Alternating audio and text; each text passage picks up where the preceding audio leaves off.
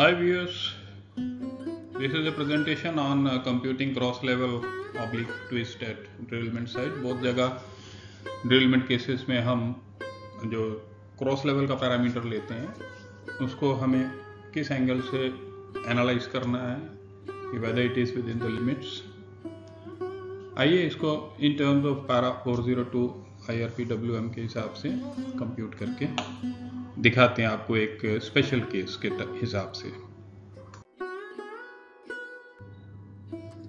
ये एक case parameter आया था जिसमें क्रॉस लेवल की रीडिंग ली हुई है, तो we'll confine our self to cross level. अब इसमें क्या किया है, जैसे जीरो स्टेशन है आपका POM है, तो 38 है आपका जीरो स्टेशन में, और थर्ड स्टेशन पे जहाँ 57 है इसको लिया है और इसको लेके बोल दिया है 19 mm। फिर सिमिलरली ये 44 लिया है आपका फर्स्ट स्टेशन का, और फोर्थ स्टेशन जो कि समथिंग अराउंड 9 मीटर दूर है, एक स्टेशन दूर है, तो इसमें निकाल के रखा हुआ है समवेयर अराउंड 28 mm का डिफरेंस। वैसे ही इन्होंने क्या किया है कि अलग अलग स्टेशन में ले करके और उसको बोला कि ट्विस्ट ज़्यादा है।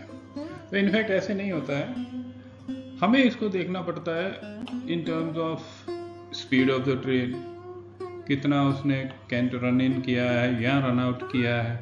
सो in that way we have to compute because there are provisions in the manual. सो आइए हम उसको उस हिसाब से देखते हैं कि इसको किस तरह देखना है। जैसे यहाँ देखिए 79L है और ये 82L है और यहाँ 3 mm बना करके इसको बोल दिया है, तो इट्स नॉट करेक्ट। आइए हम कैसे इसको कर सकते हैं दिखाते हैं।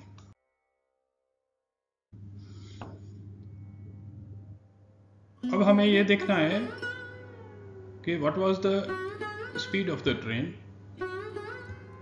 तो as per speed chart at that time of derailment, the speed was 14 kmph. And we also know that as per para 402 IRPWM, maximum CANT gradient run in or run out should not exceed 35 mm per second. So whatever be the speed, आइए उस speed के हिसाब से पर second में इस train ने कितना कैंट नेगोशिएट किया। लेट अस सी, जो हमने लास्ट शीट में देखा उसी को हम इसमें प्लॉट कर देते हैं।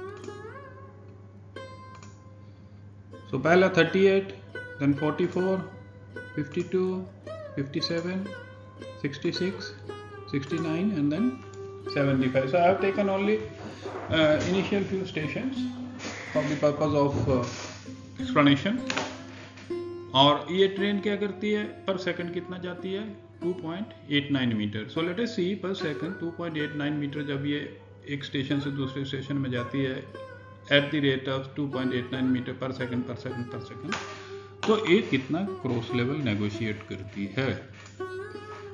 So let us start from this point and up to 2.89 metre traveled per second, it has negotiated only 6 millimeter, and in the next second for a speed of 2.89 meter it has negotiated 7 millimeter, and for the next 5, for the next second it's 8, for the next second it's 4, and for the next second it's 5.